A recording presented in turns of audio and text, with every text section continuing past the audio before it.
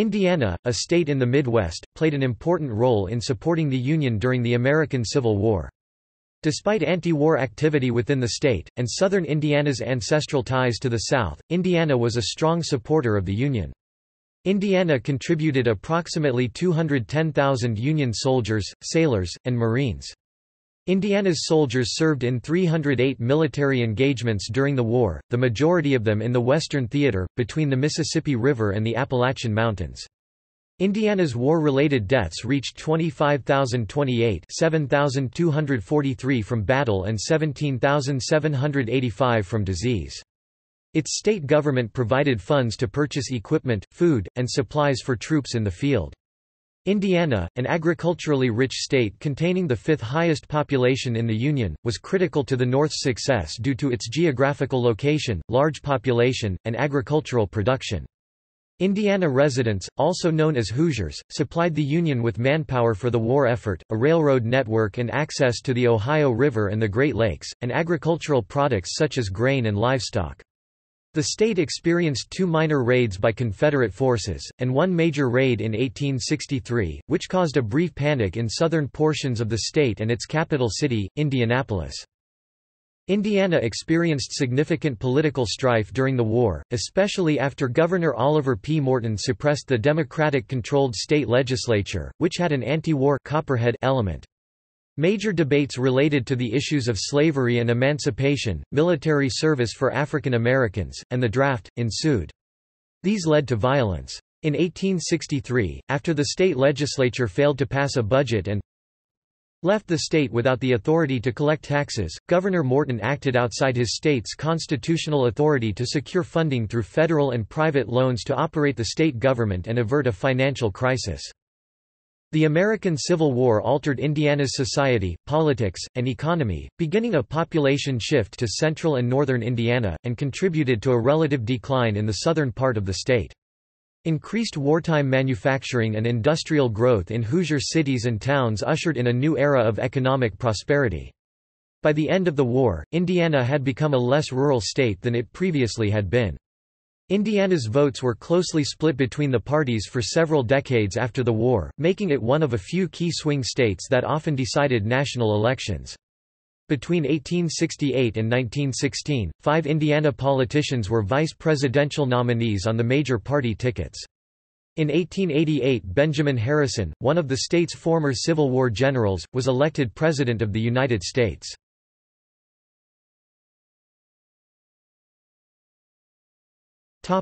Indiana's contributions. Indiana was the first of the country's western states to mobilize for the Civil War. When news reached Indiana of the attack on Fort Sumter, South Carolina, on April 12, 1861, many Indiana residents were surprised, but their response was immediate. On the following day, 2 mass meetings were held in Indianapolis, the state capital of Indiana, and the state's position was decided: Indiana would remain in the Union and would immediately contribute men to suppress the rebellion. On April 15, Indiana's governor, Oliver P. Morton, issued a call for volunteer soldiers to meet the state's quota set by President Abraham Lincoln. Indiana's geographical location in the Midwest, its large population, and its agricultural production made the state's wartime support critical to the Union's success. Indiana, with the 5th largest population of the states that remained in the Union, could supply much needed manpower for the war effort. Its railroad network and access to the Ohio River and the Great Lakes could transport troops and supplies, and its agricultural yield, which became even more valuable to the Union after the loss of the rich farmland of the South, could provide grain and livestock.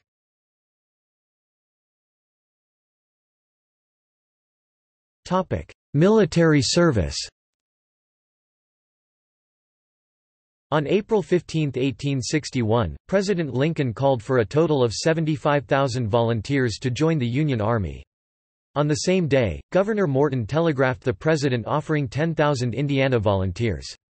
The state's initial quota was set at 6 regiments, a total of 4,683 men, for 3 months of service. Orders were issued on April 16 to form the state's 1st regiments and to gather at Indianapolis. On the first day, 500 men were encamped in the city. Within a week, more than 12,000 Hoosier volunteers had signed up to fight for the Union, nearly 3 times as many needed to meet the state's initial quota. Governor Morton and Lew Wallace, Indiana's adjutant general, established Camp Morton at the state fairgrounds in Indianapolis as the initial gathering place and training camp for the state's Union volunteers. Camp Morton was converted to a prisoner of war camp in 1862. By April 27, Indiana's first 6 regiments were fully organized as the 1st Brigade, Indiana Volunteers, under the command of Brigadier General Thomas A. Morris. Members of companies not selected for these first regiments were given the option of volunteering for 3 years of service or returning home until they were needed. Some companies formed into regiments in the state militia and were called into federal service within a few weeks. Indiana ranked second among the states in terms of the percentage of its men of military age who served in the Union Army. Indiana contributed 208,367 men, roughly 15% of the state's total population, to serve in the Union Army, and 2,130 to serve in the Navy. Most of Indiana's soldiers were volunteers, 11,718 were re-enlistments. Deserters numbered 10,846. Indiana's volunteers responded to requests for military service in the early months of the war. However, as the war progressed and the number of casualties increased, the state government had to resort to conscription, the draft, to fill its quotas. Military conscription, which began in October 1862, was a divisive issue within the state. It was especially unpopular among Democrats, who viewed it as a threat to individual freedom and opposed legislation that allowed a man to purchase an exemption for $300 or pay another person to serve as his substitute. A total of 3,003 Hoosier men were drafted in October 1862. Subsequent drafts in Indiana brought the total to 17,903. Indiana's volunteers and draftees provided the Union Army with 129 infantry regiments, 13 cavalry regiments, 3 cavalry companies, 1 regiment of heavy artillery, and 26 light artillery batteries. In addition to providing Union troops, Indiana also organized its own volunteer militia, known as the Indiana Legion. Formed in May 1861, the Legion was responsible for protecting Indiana's citizens from attack and maintaining order within the state. More than 35% of the Hoosiers who joined the Union Army became casualties, 24,416, roughly 12.6% of Indiana's soldiers who served, lost their lives in the conflict. An estimated 48,568 soldiers, double the number of Hoosiers killed in the war, were wounded. Indiana's war-related death toll eventually reached 25,028, 7,243 from battle and 17,785 from disease.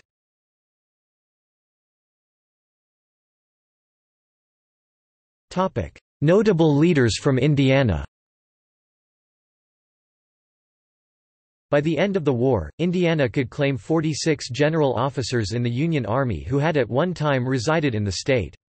These men included Don Carlos Buell, Ambrose Burnside, Lew Wallace, Robert H. Milroy, and Joseph J. Reynolds, and Jefferson C. Davis, among others.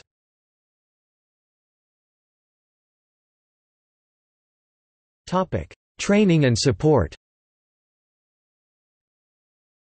Slightly more than 60% of Indiana's regiments mustered into service and trained at Indianapolis.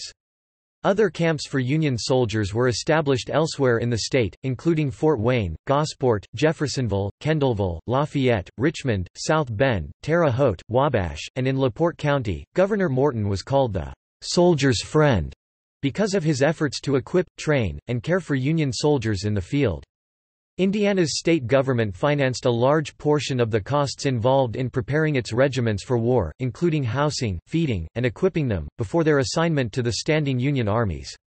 To secure arms for Indiana's troops, the governor appointed purchasing agents to act on the state's behalf. Early in the war, for example, Robert Dale Owen purchased more than $891,000 in arms, clothing, blankets, and cavalry equipment for Indiana troops. The state government made additional purchases of arms and supplies exceeding $260,000. To provide ammunition, Morton established a state-owned arsenal at Indianapolis, served the Indiana Militia, Home Guard, and as a backup supply depot for the Union Army. The state arsenal operated until April 1864, employing 700 at its peak. Many of its employees were women. A federal arsenal was also established in Indianapolis in 1863, the Indiana Sanitary Commission, created in 1862, and soldiers' aid societies throughout the state raised funds and gathered supplies for troops in the field. Hoosiers also provided other forms of support for soldiers and their families, including a soldier's home and a ladies' home, an orphan's home to help meet the needs of Indiana's soldiers and their families as they passed through Indianapolis. During the war, some women took on the added responsibility of running family farms and businesses. Hoosier women also contributed to the war effort as nurses and volunteers in charitable organizations, most commonly the local ladies' aid societies. In January 1863, Governor Morton and the Indiana Sanitary Commission began recruiting women to work as nurses in military hospitals and on ships. Wounded soldiers were cared for at Indiana facilities in Clark County, Port Fulton, near Jeffersonville and New Albany, Jefferson County, Madison, Knox County, Vincennes, Marion County, Indianapolis, Warwick County, Newburgh, and Vanderburgh County, Evansville. Jefferson General Hospital at Port Fulton, Indiana, now a part of present-day Jeffersonville, was briefly the third largest hospital in the United States. Between 1864, when Jefferson General opened, and 1866, when it closed, the hospital treated 16,120 patients.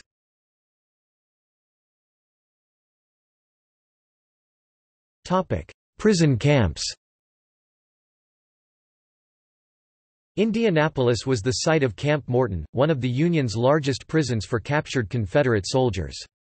Lafayette, Richmond, and Terre Haute, Indiana, occasionally held prisoners of war as well.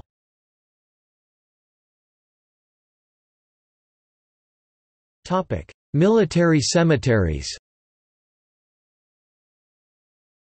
Two national military cemeteries were established in Indiana as a result of the war. In 1882, the federal government established in New Albany, Indiana, the New Albany National Cemetery, one of 14 national cemeteries established that year. In 1866, the federal government authorized a national cemetery for Indianapolis. Crown Hill National Cemetery was established within the grounds of Crown Hill Cemetery, a privately owned cemetery northwest of downtown.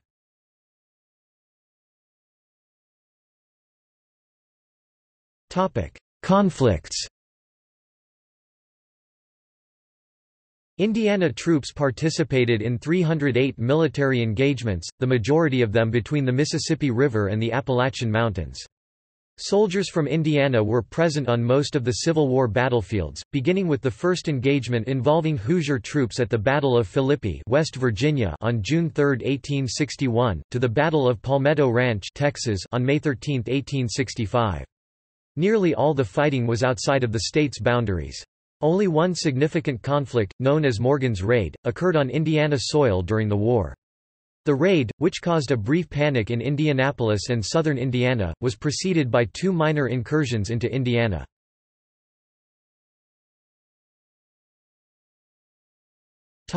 Raids.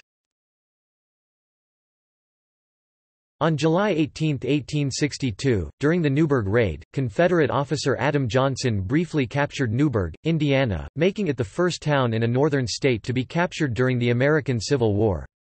Johnson and his men succeeded after convincing the town's Union garrison that they had cannon on the surrounding hills. They were merely camouflaged stovepipes.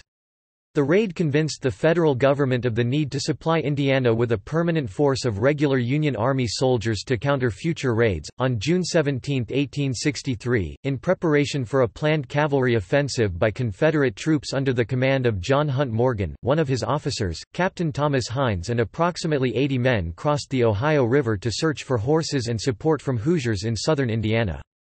During the minor incursion, which became known as Hines' Raid, local citizens and members of Indiana's Home Guard pursued the Confederates and succeeded in capturing most of them without a fight.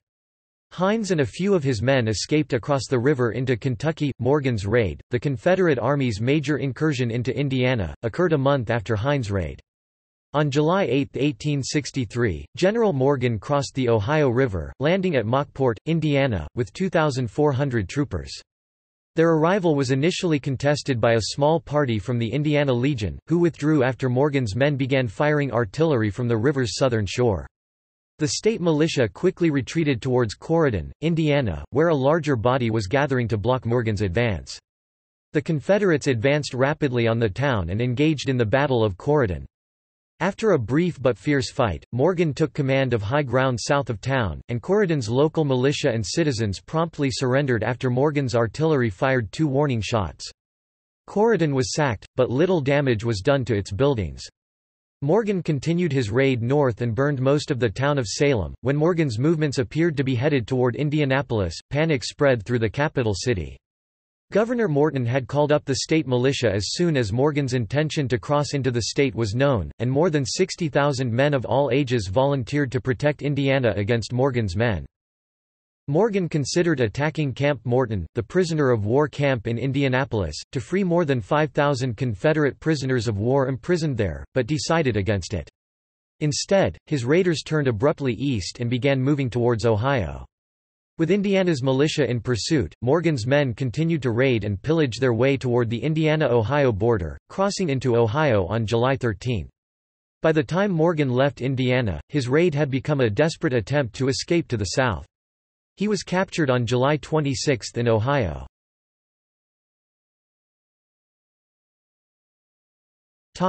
Indiana regiments.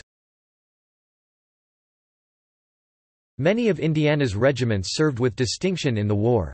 The 19th Indiana Volunteer Infantry Regiment, 20th Indiana Infantry Regiment, and 27th Indiana Infantry Regiment suffered the highest casualties of the state's infantry regiments as a percentage of the regiment's total enrollment. Indiana's first 6 regiments organized during the Civil War were the 6th, 7th, 8th, 9th, 10th, and 11th Indiana Infantry Regiments. The men in these regiments volunteered for 3 months of service at the start of the war, but their brief terms proved inadequate. Most of these soldiers re-enlisted for 3 additional years of service. By the end of 1861, 47 Indiana regiments had mustered into service, most of the men enlisted for terms of 3 years.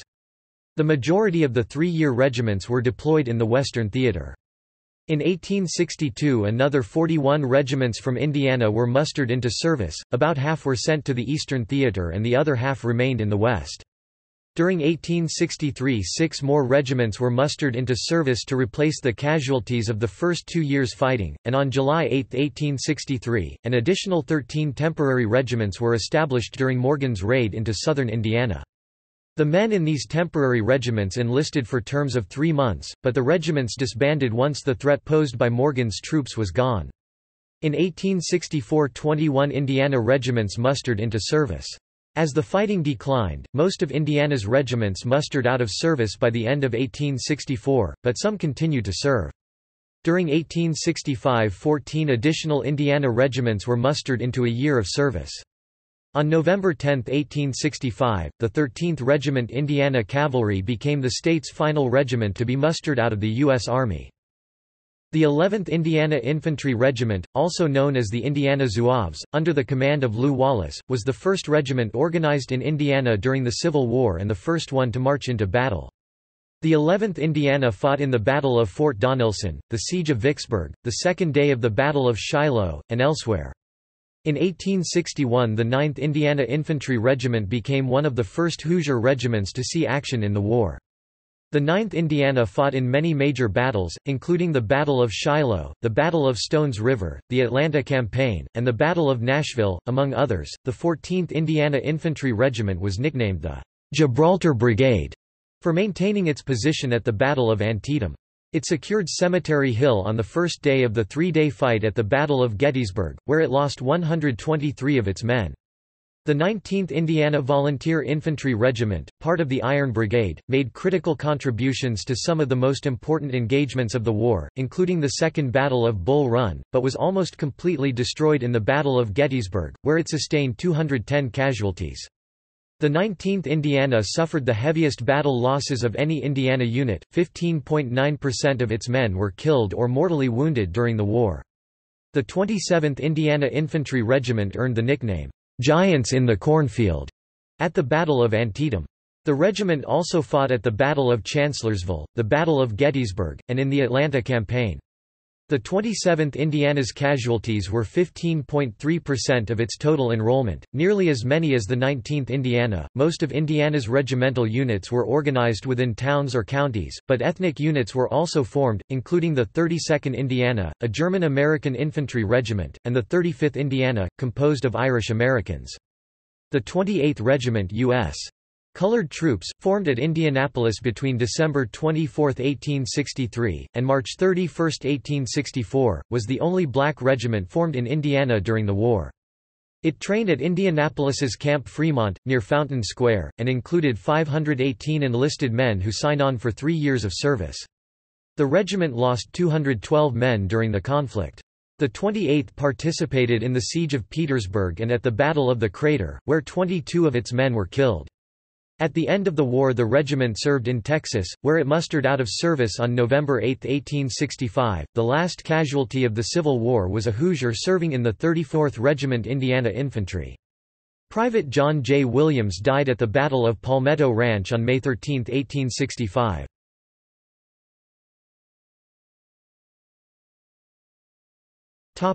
Politics. Hoosiers voted in favor of the Republicans in 1860, and in January 1861, Indiana's newly elected lieutenant governor, Oliver P. Morton, became governor after Henry Smith Lane resigned from the office to take a vacant seat in the U.S. Senate. Hoosiers also helped Abraham Lincoln win the presidency in the 1860 election and voted in favor of his re-election in 1864.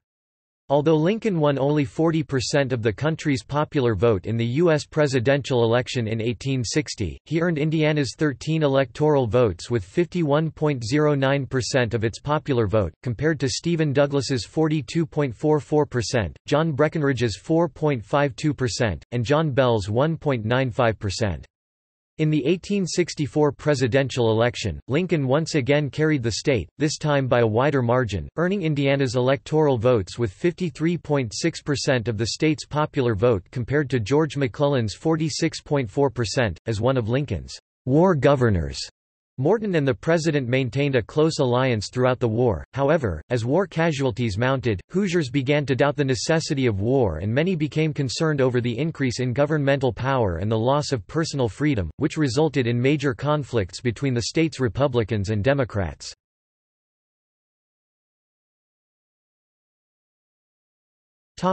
Southern influence. The Civil War era showed the extent of the South's influence on Indiana. Much of southern and central Indiana had strong ties to the South. Many of Indiana's early settlers had come from the Confederate state of Virginia and from Kentucky. Governor Morton once complained to President Lincoln that, "No other free state is so populated with Southerners," which Morton believed kept him from being as forceful as he wanted to be. Due to their location across the Ohio River from Louisville, Kentucky, the Indiana cities of Jeffersonville, New Albany, and Port Fulton saw increased trade and military activity. Some of this increase was due to Kentucky's desire to stay neutral in the war. In addition, Kentucky was home to many Confederate sympathizers. Military bases in southern Indiana were needed to support Union operations against Confederates in Kentucky, and it was safer to store war supplies in towns on the north side of the river. Jeffersonville served as an important military depot for Union troops heading south. Towards the end of the war, Port Fulton was home to the third largest hospital in the United States, Jefferson General Hospital. In 1861, Kentucky's Governor Berea Magoffin refused to allow pro-Union forces to mobilize in his state and issued a similar order regarding Confederate forces. Governor Morton, who repeatedly came to the military rescue of Kentucky's pro-Union government during the war and became known as the Governor of Indiana and Kentucky, allowed Kentuckians to form Union regiments on Indiana soil. Kentucky troops, especially from Louisville, which included the 5th Kentucky Infantry and others, at Indiana's Camp Joe Holt. Camp Joe Holt was established in Clarksville, Indiana, between Jeffersonville and New Albany. Jesse D. Bright, who represented Indiana in the United States Senate, had been a leader among the state's Democrats for several years prior to the outbreak of the war. In January 1862, Bright was expelled from the Senate on allegations of disloyalty to the Union. He had written a letter of introduction for an arms merchant addressed to His Excellency, Jefferson Davis, President of the Confederation, In the letter, Bright offered the merchant's services as a firearms supplier. Bright's Senate replacement was Joseph A. Wright, a pro-Union Democrat and former Indiana governor. As of 2015, Bright was the last senator to be expelled by the Senate.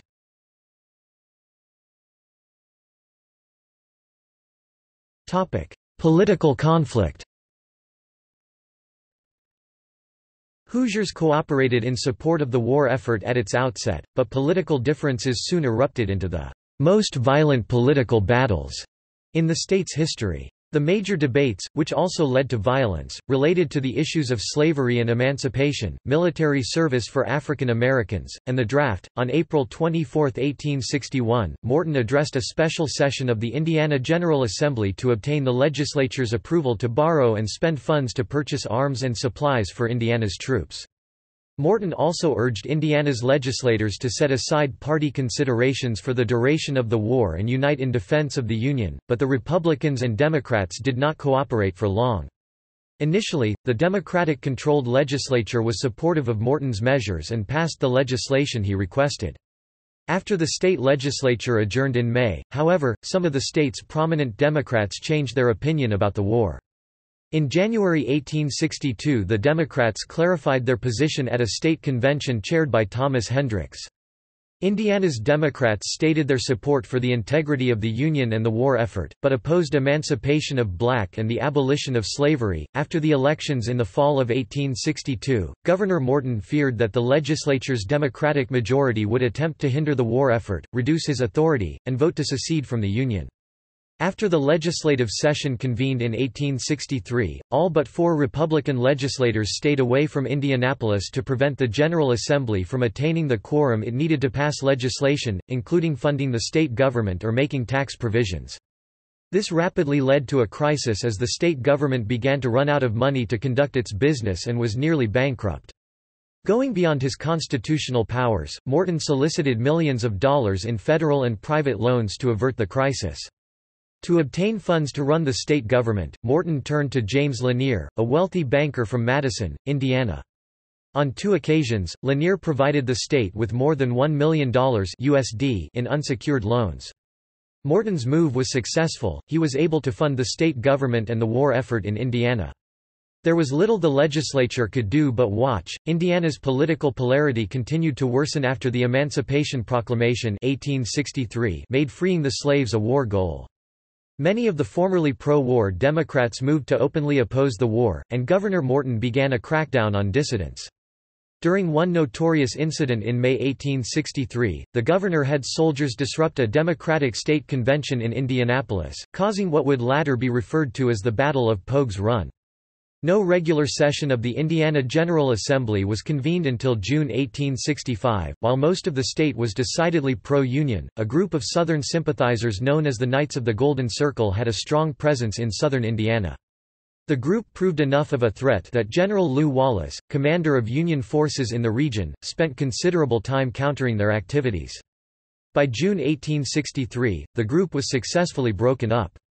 Many Golden Circle members were arrested without formal charges, the pro-Confederate press was prevented from printing anti-war material, and the writ of habeas corpus was denied to anyone suspected of disloyalty. In reaction to Governor Morton's actions against dissenters, Indiana's Democrats Party called him a dictator and an underhanded mobster.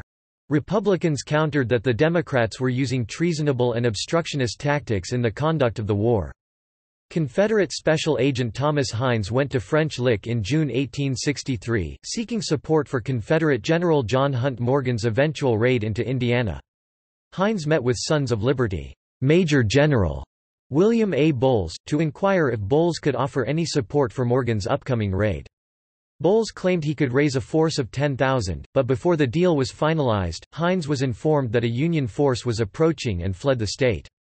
As a result, Bowles provided no support for Morgan's raiders, which caused Morgan to harshly treat anyone in Indiana who claimed to be sympathetic to the Confederacy. Large-scale support for the Confederacy among Golden Circle members and Southern Hoosiers in general declined after Morgan's Confederate raiders ransacked many homes bearing the banners of the Golden Circle, despite their proclaimed support for the Confederates. As Confederate Colonel Basil W. Duke recalled after the incident, "The Copperheads and Vallandighams fought harder than the others." against Morgan's raiders. When Hoosiers failed to support Morgan's men in significant numbers, Governor Morton slowed his crackdown on Confederate sympathizers, theorizing that because they had failed to come to Morgan's aid in large numbers, they would similarly fail to aid a larger invasion. Although raids into Indiana were infrequent, smuggling goods into Confederate territory was common, especially in the early days of the war when the Union Army had not yet pushed the front lines far to the south of the Ohio River. New Albany and Jeffersonville, Indiana, were origination points for many Northern goods smuggled into the Confederacy. The Cincinnati Daily Gazette pressured both towns to stop trading with the South, especially with Louisville, because Kentucky's proclaimed neutrality was perceived as sympathetic to the South. A fraudulent steamboat company was established to ply the Ohio River between Madison, Indiana, and Louisville. Its boat, the Masonic Gem, made regular trips to Confederate ports.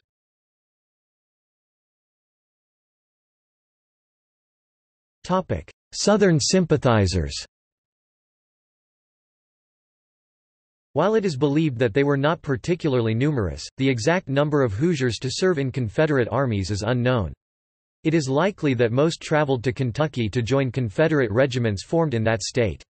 Former U.S. Army officer Francis A. Shoup, who briefly led the Indianapolis Zouave militia unit, left for Florida prior to the war, and ultimately became a Confederate brigadier general.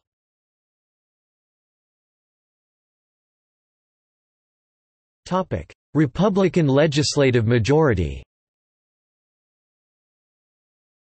After the elections in 1864, the state's Republican legislative majority arrived at a critical turning point, as the North was slowly tightening its blockade of the South. The new Republican-controlled legislature fully supported Morton's policies and worked to meet the state's commitments to the war effort. In 1865, the Indiana General Assembly validated the loans Morton had secured to run the state government, assumed them as state debt, and commended Morton for his actions during the interim.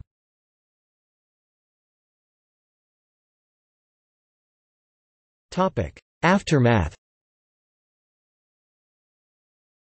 News of Confederate General Robert E. Lee's surrender at Appomattox Courthouse, Virginia, reached Indianapolis at 11 p.m. on April 9, 1865, causing immediate and enthusiastic public celebrations that the Indianapolis Journal characterized as demented. A week later, the community's excitement turned to sadness when news of Lincoln's assassination arrived on April 15. Lincoln's funeral train passed through the capital city on April 30, and 100,000 people attended his bier at the Indiana State House.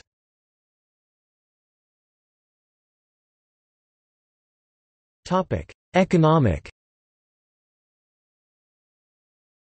The Civil War forever altered Indiana's economy.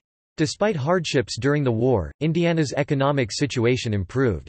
Farmers received higher prices for their agricultural products, railroads and commercial businesses thrived in the state's cities and towns, and manpower shortages gave laborers more bargaining power.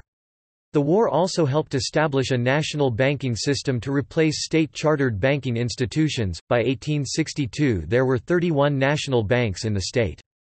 Wartime prosperity was particularly evident in Indianapolis, whose population more than doubled during the war, reaching 45,000 at the end of 1864. Increased wartime manufacturing and industrial growth in Hoosier cities and towns ushered in a new era of economic prosperity. By the end of the war, Indiana had become less rural than it previously had been.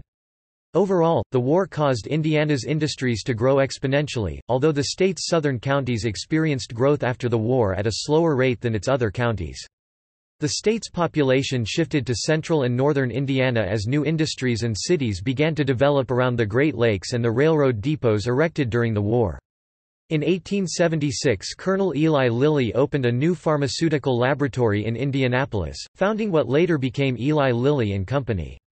Indianapolis was also the wartime home of Richard Gatling, inventor of the Gatling gun, one of the world's first machine guns. Although his invention was used in some Civil War-era campaigns, it was not fully adopted for use by the U.S. Army until 1866. Charles Kahn, another war veteran, founded C.G. Kahn Limited in Elkhart, Indiana, where the manufacturing of musical instruments became a new industry for the town. Post-war development was different in southern Indiana. The state's commerce along the Ohio River was reduced during the war, especially after the closure of the Mississippi River to commercial trade with the South and increased competition from the state's expanding railroad network. Some of Indiana's river towns, such as Evansville, recovered by providing transport to Union troops across the Ohio River, but others did not. Before the war, New Albany was the largest city in the state, primarily due to its commerce with the South, but its trade dwindled during the war. After the war, much of Indiana viewed New Albany as too friendly to the South. New Albany's formerly robust steamboat building industry ended in 1870. The last steamboat built in New Albany was named the Robert E. Lee. New Albany never regained its pre-war stature, its population leveled off at 40,000, and only the antebellum, early Victorian Mansion Row district remains from its boom period.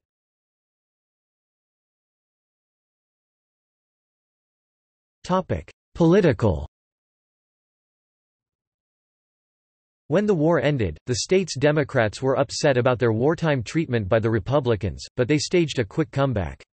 Indiana became the first state after the Civil War to elect a Democratic governor, Thomas Hendricks.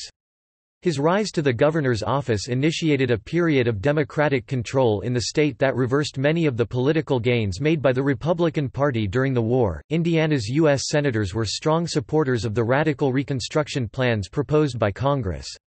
Senators Oliver Morton, who was elected to the Senate after serving as Indiana's governor, and Schuyler Colfax voted in favor of President Andrew Johnson's impeachment. Morton was especially disappointed in Congress's failure to remove him. When the South returned to firm Democratic control at the end of the 1870s, Indiana, which was closely split between the two parties, was one of a few key swing states that often decided the balance of power in Congress and the presidency. 5 Hoosier politicians were vice presidential nominees on the major party tickets held between 1868 and 1916, as the nation's political parties vied for the support of the state's electorate. In 1888, at the height of the state's post-war political influence, former Civil War General Benjamin Harrison was elected president, and served in that capacity from 1889 to 1893.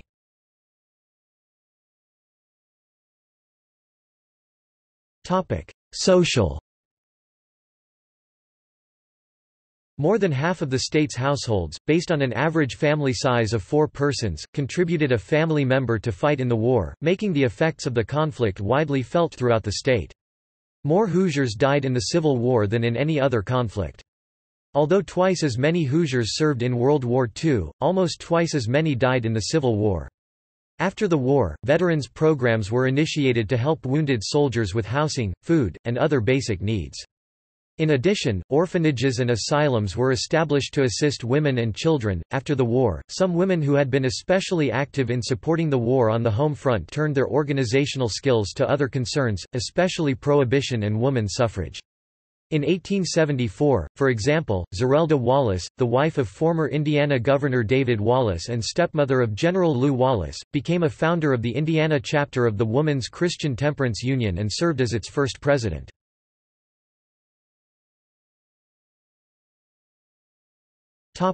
Memorials.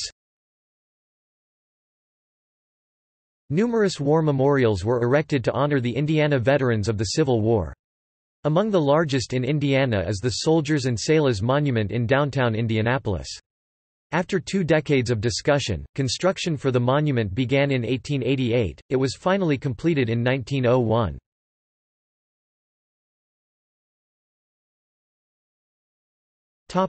See also: Indianapolis in the American Civil War, Union American Civil War.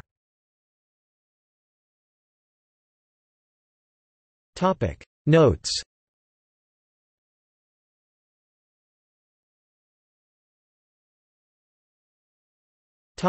Further reading. Funk, Arvil L. 1967. Hoosiers in the Civil War.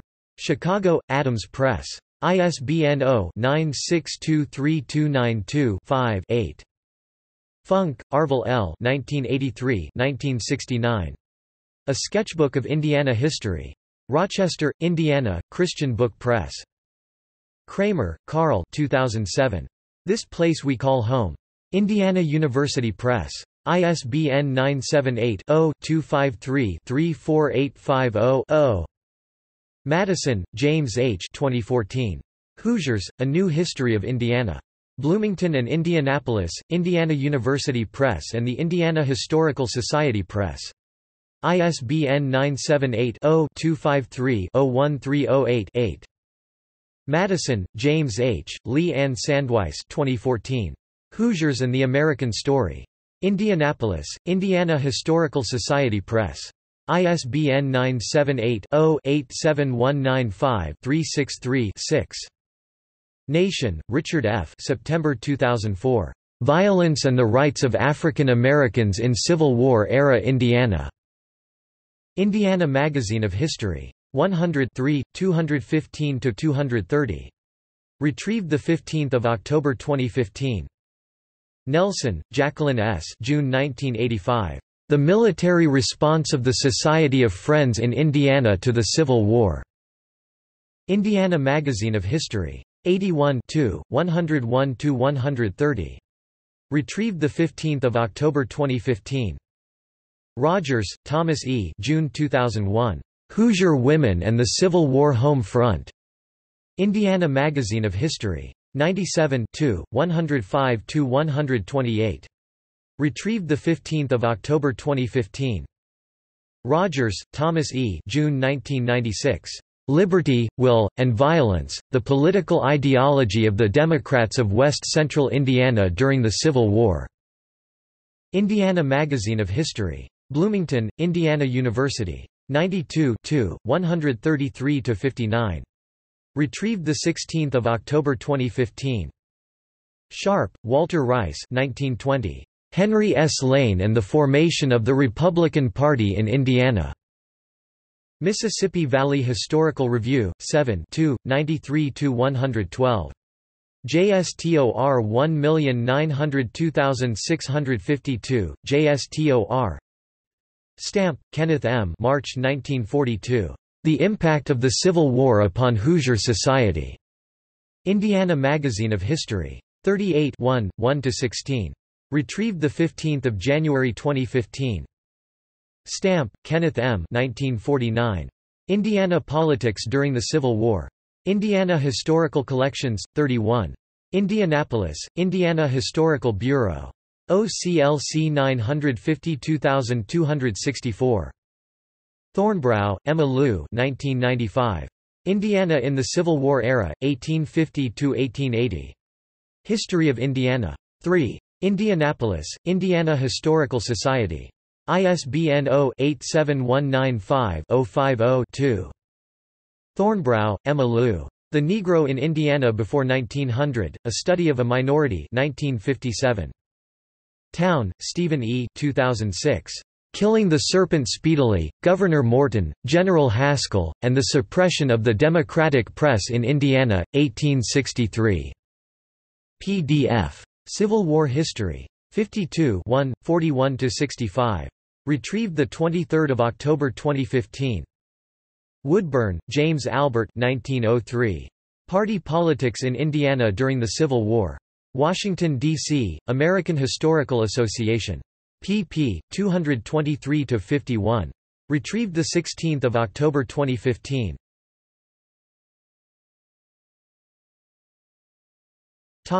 Local and regional studies.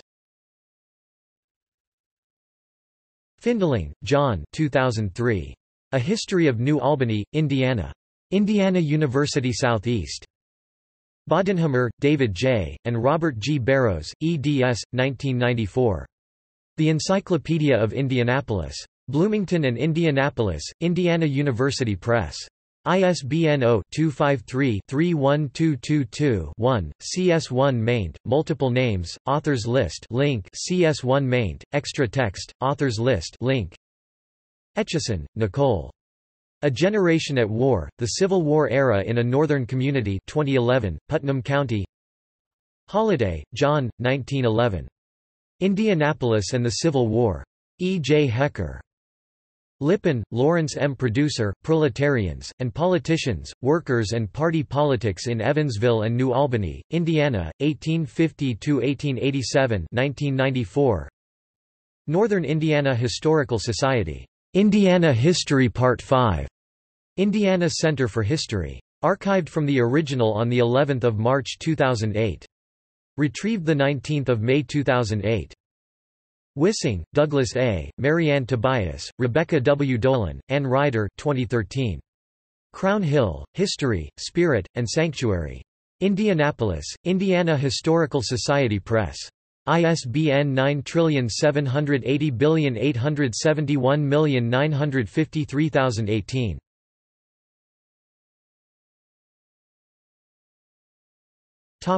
Military units and personnel. Baxter, Nancy Niblack 1995. Gallant 14th, The Story of an Indiana Civil War Regiment. Emmis Books. ISBN 0-9617367-8-X. Dyer, Frederick H. 1908. A Compendium of the War of the Rebellion, compiled and arranged from official records of the Federal and Confederate armies, reports of the adjutant generals of the several states, the Army registers, and other reliable documents and sources. Des Moines, Iowa, Dyer Publishing Company. OCLC 08697590. Conley, Lawrence D. The Truth About Chickamauga, A 9th Indiana Regiment's Perspective. Indiana Magazine of History 2002, 113–143, online. Foster, Jr., John Michael. "For the Good of the Cause and the Protection of the Border. The Service of the Indiana Legion in the Civil War, 1861–1865. Civil War History 55.1 2009, 31–55. Militia Unit, Summary. Fox, William F. 1889. Regimental Losses in the American Civil War, 1861–1865. Albany, New York, Albany Publishing Company. Indiana Civil War Camps. Wabash Valley Visions and Voices Digital Memory Project. Retrieved the 22nd of October 2015. Marshall, Joan E. Aid for Union Soldiers' Families, A Comfortable Entitlement or a Pauper's Pittance? Indiana, 1861–1865. Social Service Review 78.2 2004, 207–242, in JSTOR. Mowery, David L., Douglas W. Bostick 2013. Morgan's Great Raid, The Remarkable Expedition from Kentucky to Ohio. Charleston, South Carolina, The History Press. Parsons, Jr., Joseph A. March 1958. Indiana and the Call for Volunteers, April, 1861. Indiana Magazine of History. 54 1–23. Retrieved 20 October 2015. Pickenpaugh, Roger 2009.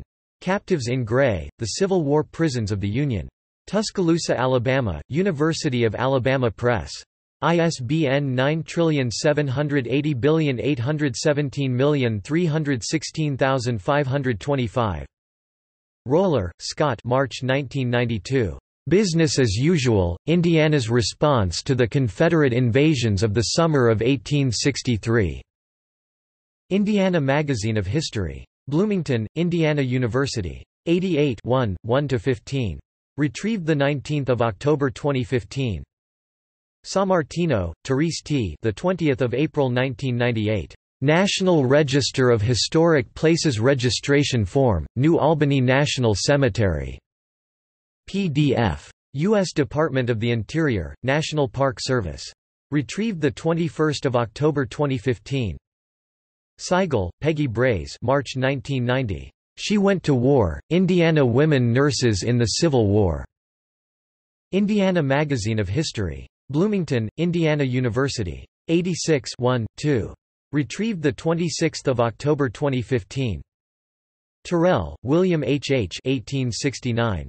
Indiana in the War of the Rebellion, Report of the Adjutant General of the State of Indiana. I.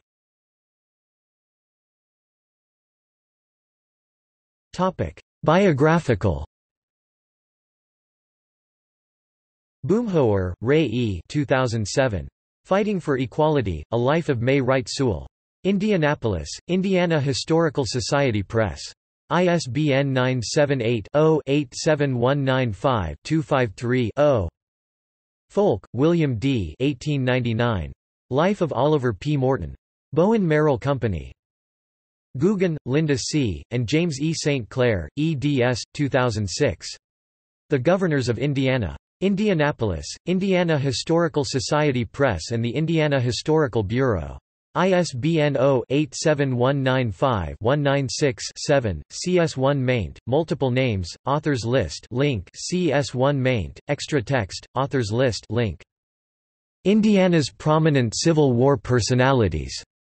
Civil War Indiana. Archived from the original on 14 August 2007. Retrieved 20 April 2009. Vogelsing, Susan Summer 1992.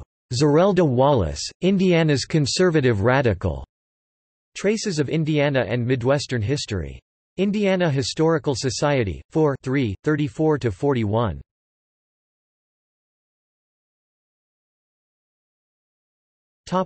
Historiography and memory. Barnhart, John D. September 1961. The Impact of the Civil War on Indiana. Indiana Magazine of History. Bloomington, Indiana University. 57 185–224. Retrieved 15 October 2015. Fuller, A. James.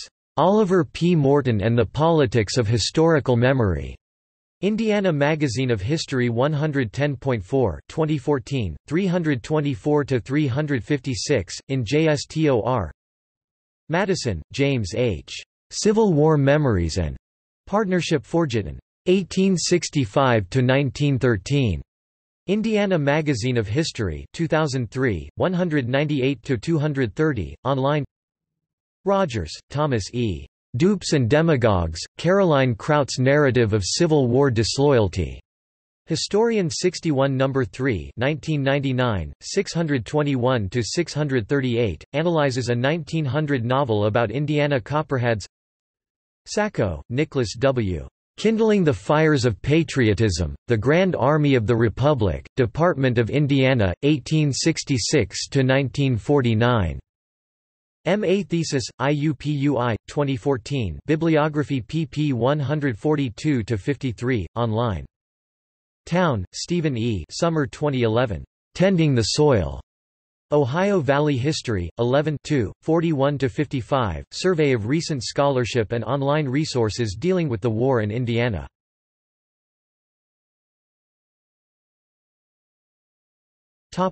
Primary sources. Barnett, James. The Civil War Letters of Nathaniel M. Reynolds. Lincoln Herald 65 No. 4 1963, pp 199–213. Letters home by Reynolds while on duty with Company B, 30th Indiana Volunteers, September 1861 to his death in December 1862. Gaff, Alan D. 1996. On Many a Bloody Field, 4 Years in the Iron Brigade. Bloomington, Indiana University Press. ISBN 9780253330635. Nation, Richard F., Stephen E. Town 2009. Indiana's War, The Civil War in Documents. Civil War in the Great Interior. Athens, Ohio University Press. ISBN 9780821418475. Excerpt and text search. Terrell, W. H. Indiana in the War of the Rebellion. Report of the Adjutant General 1969, reprinted by Indiana Historical Collections Volume 41 1960.